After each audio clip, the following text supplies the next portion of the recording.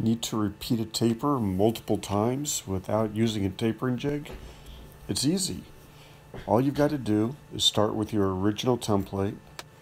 I use double-sided tape to go ahead and lock it onto a board that's already been cut with parallel sides. Using that original wedge up against the fence, I go ahead, line the blade up so it's right on the tip of the next piece, and I can slide it right through the saw. This guarantees an identical angle.